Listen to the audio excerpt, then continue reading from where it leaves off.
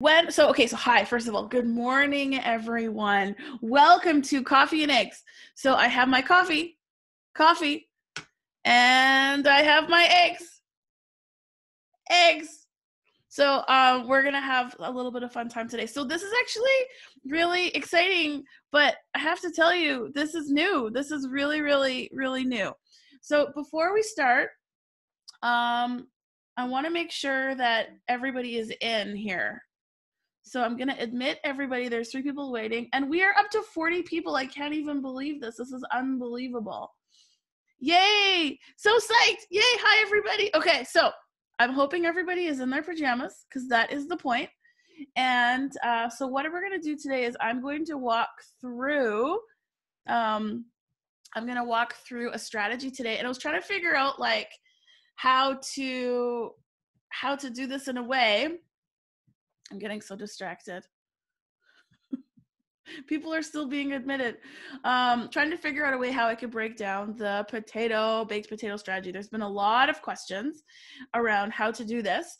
And so the thing about the planning pyramid or the baked potato plan, as I like to call it, is that there's a whole bunch of different ways that you can use it. So what we're going to do is I'm going to show you kind of the one main way to use it today, but I've decided to kind of break this up into multiple planning strategies so that this webinar isn't 16 hours long. So today's episode, this is strategy 6. Everything that is that we talk about today, I will be posting on my YouTube channel. And I'll make sure that's available today or tomorrow. So is everybody in? Okay, everybody's in. So here we go. The hashtag that we are going to use is the baked potato plan, which I'll come back to at the end. But basically, the strategy today is how to build a goal continuum. And this is going to be useful for many, many ways. It's going to be useful for unit planning, lesson planning, assessment. So there's a lot of places we could go. Like I say, it's a strategy that you get a big bang for your buck. So we are going to begin. How do I make this go? Oh, down here. Look at you learning with me. Okay, so our strategy today is connected to the video strategy, Dr. Baked Potato. So if you haven't seen this video, make sure that you go take a look at it, because it's not everything that we do today is going to be connected to this. So go watch it. All right. Here we go. So the baked potato metaphor is connected to this strategy called the planning pyramid. And it's actually not a new strategy at all. It's from the 90s. I actually have some articles that I'm going to post. I'm going to put all of this on my website. So I'm going to put some articles in here that you can also refer to.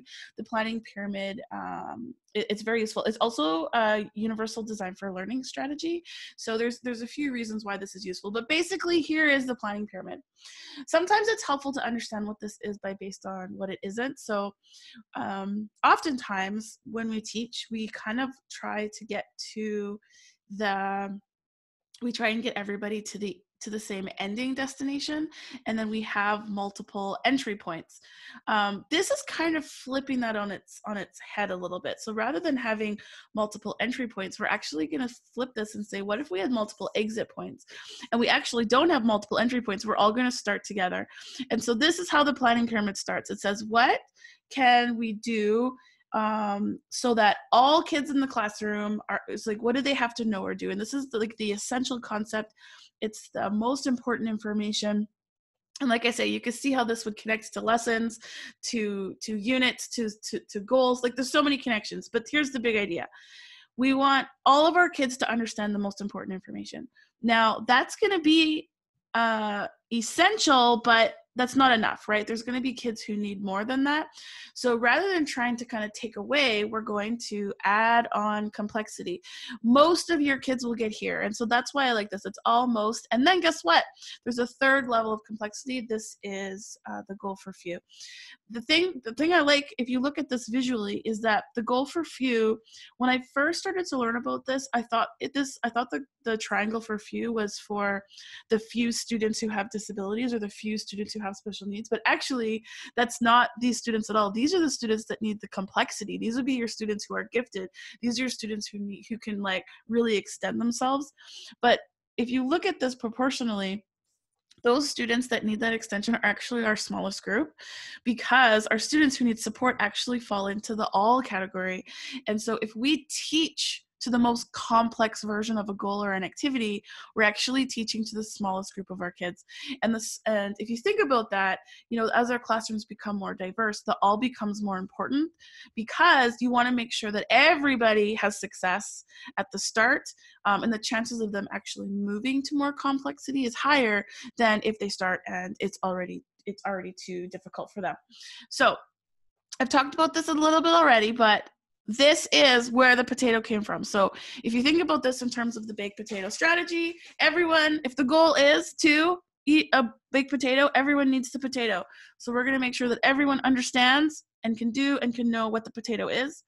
And then we're going to add on complexity, and then we're going to add on complexity again. So this is where this metaphor came from, because just like the video said, it's way easier to add on toppings than it is to try and take toppings off afterwards. But let me tell you, friends, you have taken this to a whole new dimension. I have seen ice cream bars. I have seen popcorn bars. I have seen salad bars. What was the one I saw the other day? Pancakes, pizzas. I mean, you guys are getting the idea. Like, all of these things, what they have in common is a shared base. And then you can always add on, and that's how the kind of the differentiation comes in. If you listen to the podcast, I talked to my trainer Ed, and I talked to my colleague Sarah, he does this when he works out, right? When he's training his people to say, what can everybody do? You can always add on more weight. You can always, make an exercise more complex. But, in education, we often do the total opposite. We teach to the most complex thing, and then we try and simplify or retrofit for kids. But here's the thing, friends. If you've been in education for longer than 4 seconds, you know that a student would rather have behavior than to admit that they can't do something. So this is a very much a strength-based strategy. So let's keep going. So why is this useful? Why is this strategy useful? So there's a couple of reasons.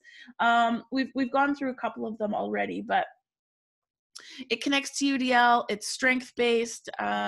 It kind of takes that standardization goal that we're used to and kind of pulls it apart to kind of create a window of proficiency.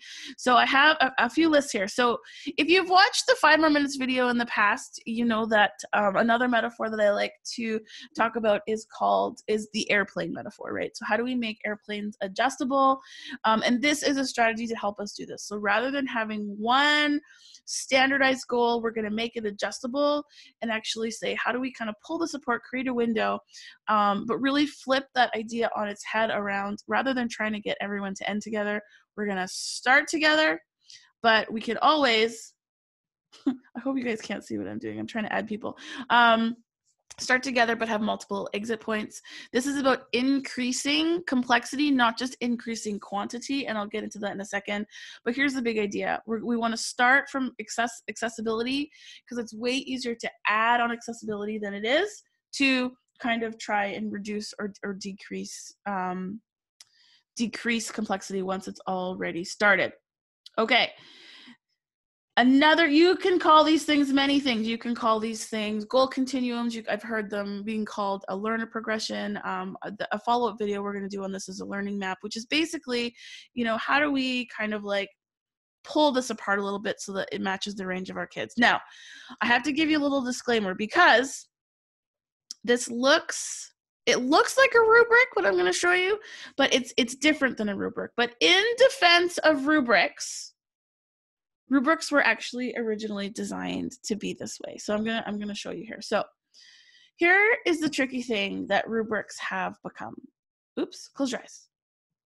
Is that, and I have to really defend rubrics here, because rubrics, they didn't start out this way. Like, they actually were designed to be continuums, but then the internet got their hands on them, and they built these rubric websites where you put in a goal, and then this is what it does. It'll put the standard on the end, and sometimes it's here, and sometimes it's on the left, sometimes it's on the right. But then all it does is creates deficits. So for example, if the standard is, I can rhyme in my poetry, the column next to it is, I can sometimes rhyme in my poetry, and then it says, I can't rhyme. Often another time you'll see it be like, I can frequently do this, I can sometimes do this. The problem with all of those verbs is that they all rely on frequency as an achievement indicator. Frequency is the least valid form of measurement, okay? Just because you could do something multiple times doesn't mean that it's actually like valid. So what this is really is shifting to is, okay, wait a second, let's get rid of the deficits, because that actually isn't giving kids any feedback. Just because you're not doing something frequently enough doesn't mean you're actually giving them feedback about how to make their poetry better. So here is the alternative. Ready? We're going to get rid of this deficit. See you later. Take them off. We're going to start with the standard. Oh, I forgot this one. Okay, pause. So this I pulled off the internet, and if you've come to my presentations before, you've probably seen it, but this is exactly what we're talking about. On the screen, you're going to see various sandwiches, all right? Which sandwich would you want? The one on the right-hand side that says, your sandwich went beyond expectations. You threw in some extra flavor and tomatoes and surprised the customer with a bag of chips. Great, thanks. Do you want that sandwich? Or, the customer wants a refund. Bread alone is not a sandwich. Okay, so if you even just look at the picture, all they've done is Photoshop erased versions of the sandwich. Now, this is the problem that I have with this, is that, yes, this sandwich is absolutely a sandwich, but it's actually a really complex sandwich, and to be honest, I don't like tomatoes. So, what if instead of assuming that everyone is going to eat a complex sandwich, why don't we actually go back to the beginning and being like, yeah, okay, so bread alone isn't a sandwich, but it's also essential to a sandwich, right? Like, you need to be able to hold the ingredients together. So rather than just telling kids what they're not doing or that it's not enough, why don't we explicitly articulate what the bread is? Adding on complexity. Why don't we explicitly articulate what the protein is? Adding on complexity. Why don't we explicitly articulate what the vegetables are? And you know what? If we're evaluating sandwiches, chips and soda don't matter. So they shouldn't even be on there. That's like grading someone for neat printing. Okay, so here's how it works. This is the planning pyramid. I like to call it a goal continuum, and this is how it works. When you have a goal, now this is sometimes called a learning outcome. Sometimes this is called a learning standard. Depending on where you are, we're going to put all of it there, and then we're going to stretch it out. What is the most essential information in this goal? And the reason why I say essential is because you want all of your kids to be able to understand that essential information, because if that's all they get or demonstrate, they're going to be okay moving forward. I know this is hard to hear, but it's true. Not everyone has to eat a giant, huge sandwich to be considered a sandwich eater. I personally really like bologna and mustard on my sandwich. It's not very complex at all, but I still meet the goal. So you can see here, though, all of these arrows start together. They're all in the same place, but kids can have different exit points in terms of the level of complexity that they choose to demonstrate. Here is the most important information. Everyone is still taught everything. Even my bologna and mustard eating self, I still need to learn about vegetables, obviously. I still need to learn about other options because eventually I might want to do that. We all have a higher understanding comprehension than we do a demonstrating comprehension. This is why we read to babies. We do not read to babies because we expect them to decode back. We read to them because one day they will be able to read back to us, but we're exposing them to more challenging information and more challenging and complex thinking. We're modeling that so that they can do that eventually. If kids are missing out on information that's more complex than they can demonstrate, then they're definitely not going to do it eventually. So this is really, really important all of our kids, make no assumptions. We want to presume that they are competent, and we are going to teach them every level of complexity. But when the time comes to demonstration, we want all of our kids to demonstrate the essential concept. And if they want to go further, they can. So let's get into this. How do we do this? How do we build a goal continuum for a goal or an outcome? So I've kind of broken this down into 3 steps, and I'm going to walk you through this. So the first one is you choose a grade appropriate goal. Now I say grade appropriate because I'm a supporter of inclusion, and all kids need to be exposed to grade level curriculum. I don't even care what their disability is, because this is high expectations. If a student is in grade 4, we are using grade 4 curriculum. If a student is in grade 10, we are using grade 10 curriculum. This is so important. Now, we are not reteaching K-9, we are making grade 10 accessible, and that's how we do this here. So choose a grade appropriate goal. I don't want to hear, but they're in grade 10, but they read at a grade 2 level. No, that's not what this is about. Grade 10 curriculum, and we are going to make it accessible. So here we go. Take your grade level goal, and now we are going to look at, and I'm going to show you this, what you want to look at, and this is called different things depending on where you are. So for example, in British Columbia, we call these elaborations, and this is basically a description about what the goal is. Other places, sometimes they call them achievement indicators. They're called so many different things. I can't possibly tell you what all of them are, but in every curriculum I've ever seen, there's a version of this. So you have a goal, and then there's descriptions about examples of how to meet that goal. The 2 that I'm going to show you today are BC and Alberta, which are connected to the Yukon and the Northwest Territories, because that's where I do the most of my work. However, I am going to provide some examples about, so I'll show you at the end, but if you are in a place that's different than where I am, I'll still build some examples, but the ones that I show you today are going to be from those 2. So once we look at those indicators, we're going to prioritize them in terms of what's the most essential piece. Sometimes I even think about it as what's the most important half, and then we're going to chunk the remaining of them into increasing levels of complexity. So let's look at this. Here is the actual strategy. It is the baked potato planning strategy. I even made it look like a potato for you. So as you can see, this is a planning pyramid. It's flipped upside down, which I will explain to you one day, but not today. So we want to start with our goal for all. This is your essential information. This is your potato. And then we are going to add on complexity. There's your butter. Then we're going to add on complexity. Here's your bacon. Now, on the left-hand side here, you see elaborations or achievement indicators, and over top of it is the fully loaded baked potato, because all of the possible elaborations and achievement indicators are all of the possible toppings. So what we're doing is, this is where we can start to do some planning. We list all of the elaborations here, and then we can actually organize them into levels of complexity. Friends, don't do this by yourself. Do this with people, especially people who have a subject area expertise in that area. I can tell you I'm very good at supports and strategies, but I'm not a science specialist. And so if you're not sure, talk to someone. This strategy is made for collaboration. Okay, so here are the examples I'm going to walk you through today. I have some British Columbia examples and some Alberta examples. These are all based on real classrooms. I worked with real teams to make this. And so I tried to get a range from K to 12 or for primary to secondary. And I tried to kind of choose examples that are cross-curricular. In Alberta, because I'm just starting to do this work, I only have math examples, but what I will do is, as I get more examples, I will post them in the virtual folder that I'll show you at the end of this presentation. Okay, let's get into this. Let's start with grade 2. So here's our 3 steps. Choose a goal, prioritize indicators, chunk the remaining into complexity. Okay, I'm getting some. Okay, so I have some really great questions in here. I'm going to come back to them in a second. Okay, here we go.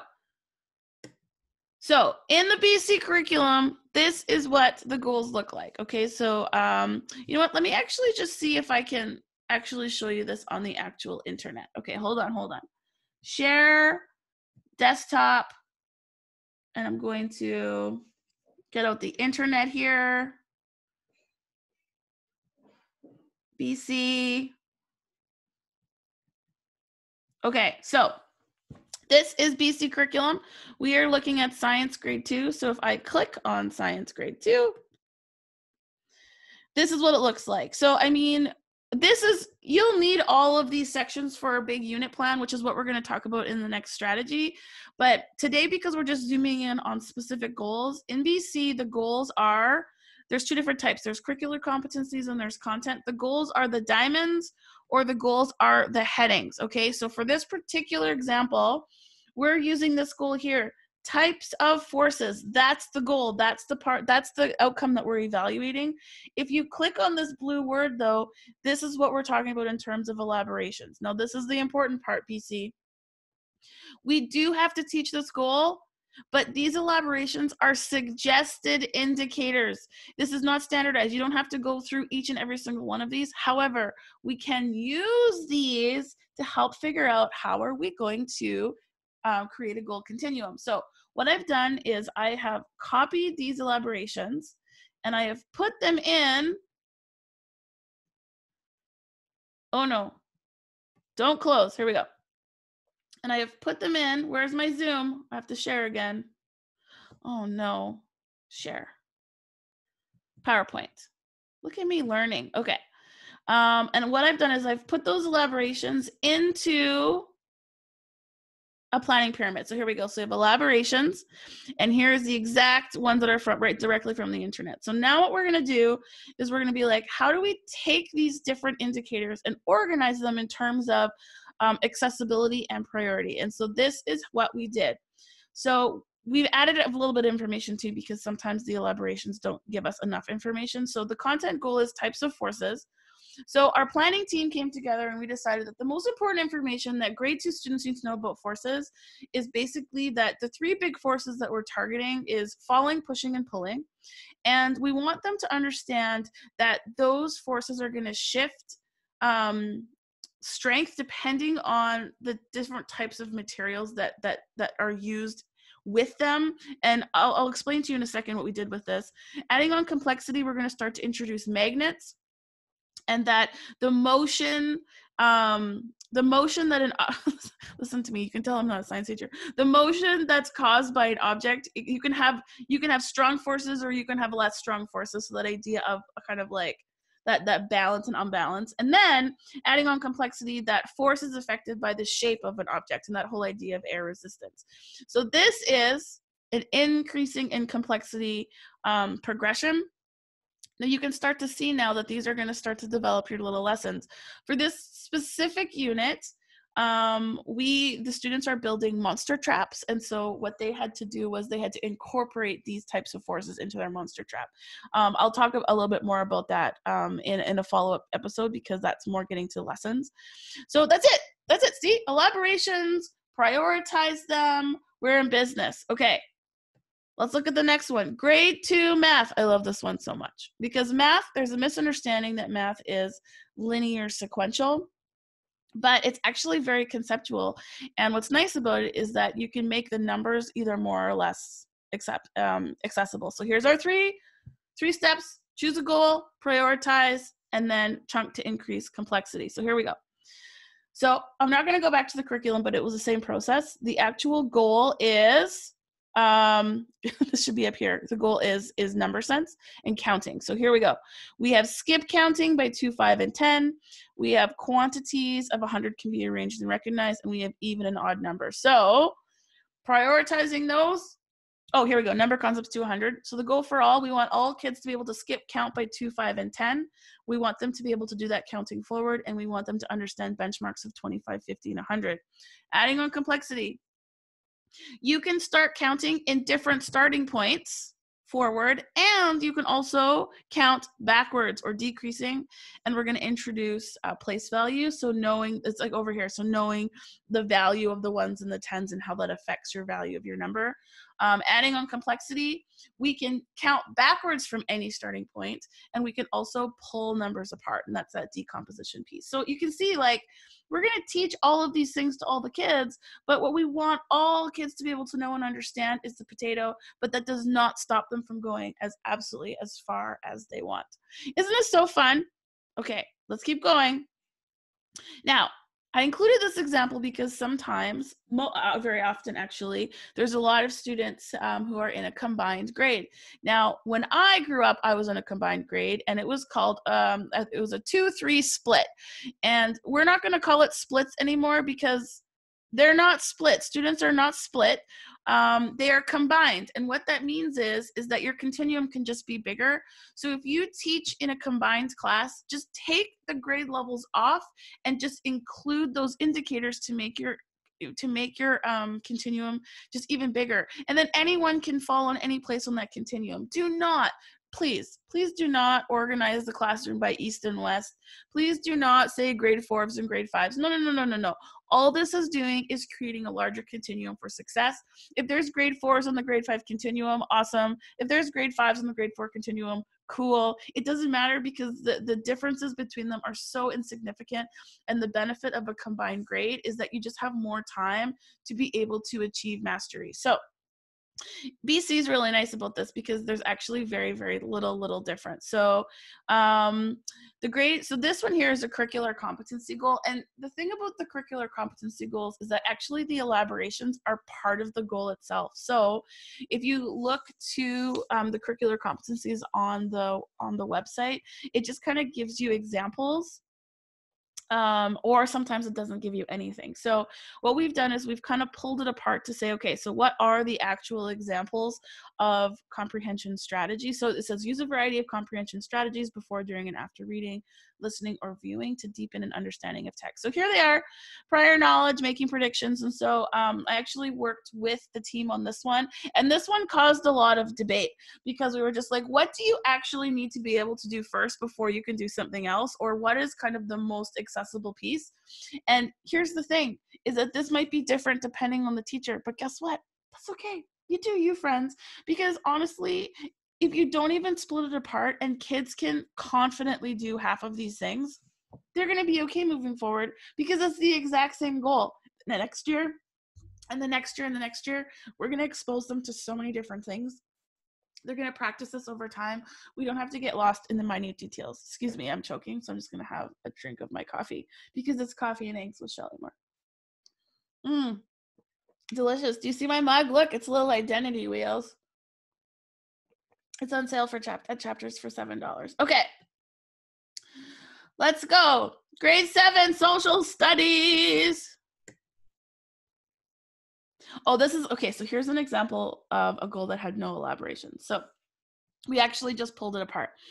So the curricular competency goal: assess the significance of people, places, events, or developments at particular times and places. If you actually look at that, those are the elaborations. So we just pulled them out. So we're looking at significance. That's the big goal. People, places, events, developments, time, and places. And so, oh, I put places twice. That was supposed to be the past or time. So looking at this in terms of accessibility, we wanted everyone to understand that significance is basically an influence of people, influence of place. Adding on complexity, you can be influenced by time or a specific event. And then adding on complexity, and this is a big part of social studies, is how does the past influence us today? So, all of these ideas are around influence and significance, but, increasing in complexity. Are you starting to pick up the pattern? We're almost done. So, new media, this is a new course. I loved doing this one. So here we go. Curricular competency goal: respectfully exchange. Oh my goodness. This is a social studies one. Just kidding. Copy and paste error. I don't have it. So what I'm going to do is I'm going to add it after. Don't you love real life errors? Okay. Alberta curriculum. So Alberta curriculum is actually, friends, I'm going to tell you, it's really easy. So if you're in Alberta, you're lucky. So what I'm going to show you in Alberta, what you need to be able to find in Alberta is called the achievement indicators. It's very important because it actually breaks down this for you. So I'm going to show you a Math 6 example. So in Math 6, and the achievement indicators, which you can you know what? Let me just show you. I'm going to show you. Okay, ready? I'm going to show you the achievement indicators because I'm getting good at this. Safari, share. So this is what the website looks like, K-9 Math Achievement Indicators. And so if you scroll down, I have the K-9 here one because I'm doing grade 6, but if say for example, like the Math 10 one, if you type in grade 10 Alberta Math Achievement Indicators, it'll come up as well. So it's very, very easy. Googling is very handy. Okay, let's go back. Look, I'm getting so fluent. Okay, PowerPoint presentation. So the specific goal that I am sharing with you today is this one here. So the specific outcome under the general outcome of developing number sense. So relate improper fractions to mixed numbers and mixed numbers to improper fractions. So that's the goal. That's the specific outcome that's being evaluated. Now, the achievement indicators, these are all a list of different achievement indicators, but I'm going to show you a very important word, Alberta. You do not, let me rephrase that. Students do not have to demonstrate learning of all of these things for it to count because of this little word right here. See this little word? It says may. It does not say must. So these indicators may be used to determine whether students have met a corresponding outcome. Students do not have to demonstrate all of these things, but textbooks are written that they are. Exams are written that they are. So when we're actually teaching, we have a little bit more flexibility than we think to be able to pull these apart. So here's an example. Grade 6 math, relate improper fractions to mixed numbers and mixed numbers to improper fractions. Here's the achievement indicators. Now, I wish I could tell you that these are always in order of complexity, but it's not always true. If you ever design curriculum, that would be a really good strategy. Just put them in order of complexity. So what we did, this is a group that I worked with last week in Alberta. We actually took these indicators and organized them into the strategy. Now, the thing also that's important to know is that because the potato is the biggest, it's the most important information, you can put more goals there or indicators there than the other ones, okay? Because like, so for example, like, oops, close your eyes. This one has 1, 2, 3, 4. This one has 6 indicators. And so you want at least 3 in the potato because that's the most important half, okay? BC doesn't have this much detail. And so we have a little bit more flexibility, but Alberta is more specific. And so, you know, there's pros and cons to both. So how we organized it was using a model, show that an improper fraction is greater than 1, and then we put the two translate an improper fraction to concrete pictorial symbolic forms and a mixed number to concrete pictorial symbolic forms. We wanted all kids to be able to do that, adding on complexity, basically being able to express and go back and forth between improper and mixed numbers. And then the most complex is ordering all of those numbers on a number line, which is definitely something that I even have a hard time with. Okay, last but not least, grade 10 Math C example, Math Common. So this is an example I did actually just on Friday with a high school in Yellowknife who uses the curriculum. You know what? I'm seeing the problem here. This also isn't nuts. Okay, so I switched computers and it didn't update. So that one's not there either. So this is so sad. Okay, so my grade 10 new media and my grade 10 math, it didn't upload with this version of the PowerPoint because I switched computers. So what I'll do is I will post those separately so that you can zoom in and see that. I'll post all of these, but just so you know that they're not in this presentation. Nuts. Okay, here we go. So the planning pyramid, it is a learner progression. It's an additive model instead of a reductive model. And as soon as you shift away from reductive, it's becoming strength-based, and you're going to have more success with your kids, especially around behavior. It is a strategy that builds on complexity. Like we say, it's strength-based. The most important thing here is that we have to presume competence. Everybody is taught everything, even if they can't demonstrate it. Everyone needs to learn about bacon bits. Everyone needs to learn about sour cream, even if they don't eat them. The part here that I love is that if we teach this way, students are actually in charge of the level of challenge that they want to demonstrate, which is such a huge piece of self-regulated learning.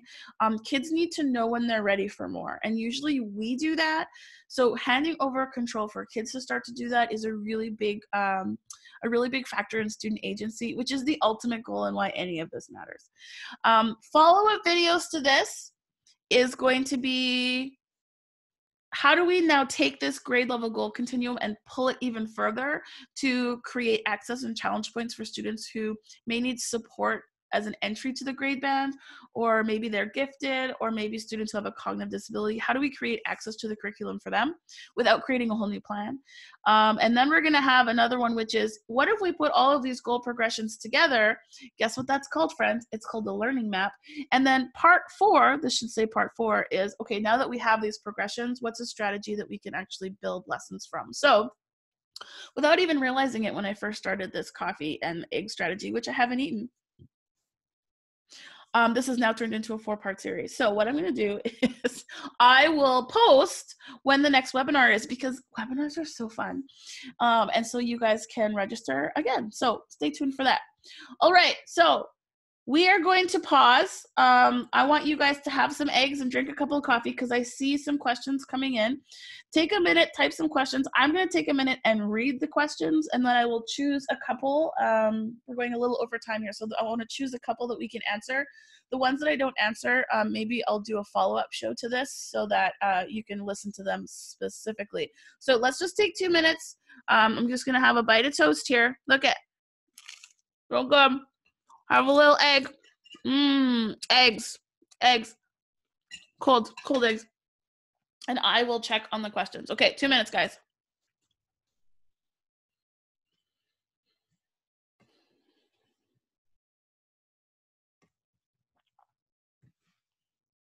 Chat. Okay.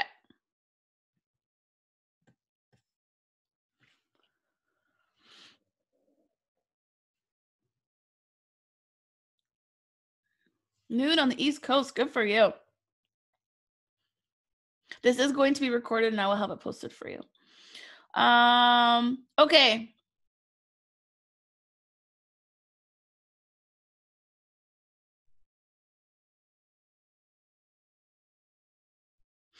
Okay. So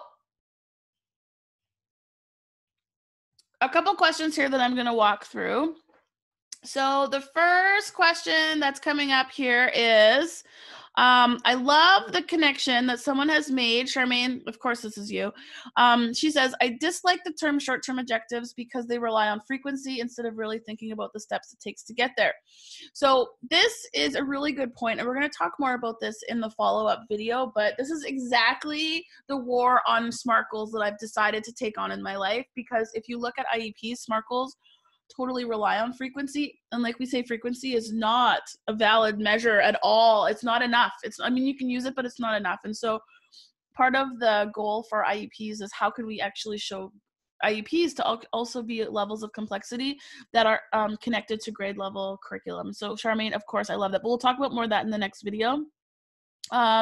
Including parents as a part of the collaboration process. Oh my goodness, absolutely, especially with IEP planning. And if you haven't seen it, I have through blood, sweat, and tears, my friends. My next book is being released, and it's exactly about this. It's about how do we do this process for IEPs, which absolutely is, the parents and the families are critical, and the students are critical to that process. Okay, if you are in the United States, often a lot of these continuums are created for you, but they're often only used in the special education field because there's alternative assessments and alternative goals. If you are not in special education though, they're actually very useful also, especially if you're a classroom that is including students who have disabilities, because they're designed for kids with intellectual disabilities, but it shows a progression from absolutely any possible ability level. And so maybe I'll pull an example of that. I know there's some really nice examples that I looked at in Ohio, in Wisconsin. So, maybe I'll do an American one, because I love you Americans. Okay, here we go. Assessment. There's a question about assessment. So at the specific goal level that we're talking about, you want this to be more formative, because when you talk about lessons, that's when we're actually targeting specific goals. When you put all of these progressions together, which is going to be the third video, which is creating learning maps, that is going to be a really useful tool for both formative and summative assessment, and also self-assessment for kids. So I want you to put the assessment question in your pocket, because absolutely this definitely connects to assessment. And I was going to talk about it, but that would be a whole nother hour, because I don't want it to be misunderstood. So stay tuned. We're starting to get to assessment, but right now we're still at the formative stages. Nina, hi Nina. Lots of examples. I'm going to keep posting examples. Is the baked potato planning strategy page available to print off? Yes. So I will show you at the end where you can get that information. Okay. How do you respond to teachers who are concerned about grading on the report card? Well, grades. I'm going to show you an example of how to grade and assess using this strategy, but I'm not going to do it today. So until then, just don't work with those teachers. Okay, moving on. Thanks for the Sunday professional community you're creating. Thank you. And how does a grade 7 student understand grade level work such as algebraic expressions when their skill level is different? Okay. So this is a very good question. And this is going to be the next video, which is how do you create access to a grade level goal for students who might have a cognitive disability? This is my passion area. This is my whole PhD research study. So what I'm going to do is in the next video, I'm going to show you exactly that, because my research is all with high school. So if like you're in a math 10 class, you have a student who has a cognitive disability, how do you create that curriculum connection? So who asked me that? Margot, come back to the next video strategy, because that's the whole strategy. That's how do you create access. University level context. Yes. Oh God, everyone needs to know this for sure. I'm still teaching the typically smart goals. I need to change. Yes, you do, Charmaine, but I got your back. Don't worry. Okay. Sarah. Hi, Sarah. How do we support teachers to not put IPP on the report cards for students with complex needs so grading and assessing can be addressed? So Sarah, I want you to go watch the evidence log video. I kind of talk about that a little bit to say, okay, yeah, how do we, assess IEPs or IPPs as they are in Alberta to show that they're still meeting those goals, but then when we get to the assessment, I'll show you how we can actually give a grade based on that. And so Sarah, go look at the IEP evidence strategy, evidence log, and I'll look at that. Jane. Oh, Jane, we love you. I love you. Jasmine, a student teacher. Yes, go get them. You can do it. Cannot wait for the next one. We have a couple students. Yes, access points. Okay, friends, access points changed my life. After I learned about access points, I realized that any curriculum can be accessible to any kid, which aligns very, very closely to my value of presuming competence. And honestly, I have 100% seen it, and once you see it, you can't unsee it. Kids are so capable, and often the barriers are not their brain at all. It's just how we're organizing our curriculum. But I can appreciate that we weren't taught how to do this, so it's important to have this time together. Okay, friends, here we go. The last part here. So here's your job. I want you guys to go practice this. I want you to start with one goal, one learning outcome. If you have a specific request, so if you're watching this and you're not from BC or Alberta, send me an email, send me a comment, because what I can do is I'll build some examples from those places and post them so that you can refer to them. If you are trying this out and you want to share in social media, the hashtag we're going to use is baked potato plan, so that they'll kind of all go into the same virtual bucket together, and then we can actually see each other's examples, which is really nice. Okay, so where you're going to find this video? On my website, 5moreminutes.com, you're going to see a header called Inclusion Strategies. If you click that, this video will be Inclusion Strategy 6, and I will have in there the templates. I will have the video from this webcast. I will have the examples. I will have all of the things that I showed you there to be downloaded for you. One last slide. Here we go. This is it. The Planning Pyramid Part 1, building a goal progression. Hashtag baked potato plan. 9:45, we did it in 45 minutes. So thanks for coming over with me. Now that I know how much time this takes, I'm going to finish my coffee. Here's my coffee. I'm going to finish my eggs. Here's my eggs. Here's my eggs. Thank you so much for meeting with me this morning on this beautiful Sunday morning. And I'm now on my way to Alberta. So I will see you all there. Go enjoy the rest of your day, friends. I can't wait to see you.